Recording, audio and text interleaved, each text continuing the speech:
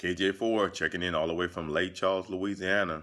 Just want to take this time to say hi to all the Saskatchewan fans. I know this is the last game coming up in Mosaic Stadium, but I want to really take this moment to talk about Teddy Bear Anonymous, a program that that's dear to my heart, a family that has really touched my heart. Goes all the way back to 2007, the Grey Cup year.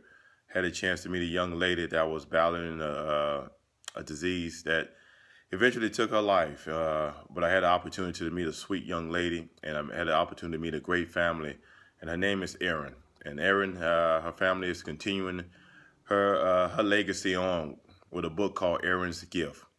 This book is used to help support Teddy Bear Anonymous, a program that was set up in her name, dedicating just to save other kids' lives who are battling other diseases and sicknesses as well.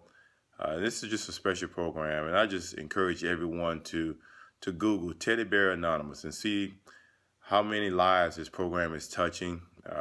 Get a chance to buy Erin's Gift to read about her story and how she impacted so many people's lives that she came in touch with, that she was here for a reason, and she was truly an angel from God, and it was a wonderful opportunity that I had to spend some time with her while she was still with us. And I truly encourage everyone to support this family and what they're doing, the movement that they have across the province of Saskatchewan and in Regina, to talk to Mr. Luke and Miss Jan, and just to see the great opportunities that's out there, and to be a part of something special with Teddy Bear Anonymous. So I, myself, Kerry Joseph, from the times that I've made trips back to Regina, Saskatchewan, have done some book signings and things with them just to help the program along the way. And I just think it's a great opportunity that you can get to really know who Erin was and what her life was about,